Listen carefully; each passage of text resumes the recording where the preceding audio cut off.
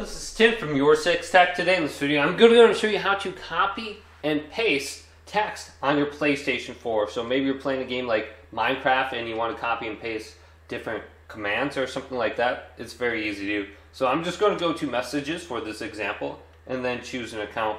So let's go to Action 6 right here and let's type in message right now. So I'm just going to type a bunch of random stuff in here. Then at the bottom of the screen, under space, there's three little dots. If we select this, we have the option to go to select all.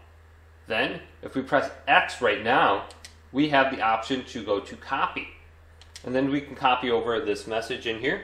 We can press R2 and done, and then send the message.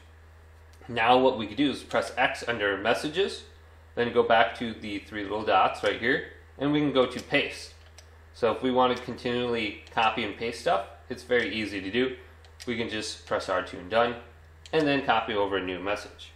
But hopefully this video did indeed help you out. If it did, leave it a big thumbs up, and subscribe to my channel down below for more tech videos coming up next on YourSixTech.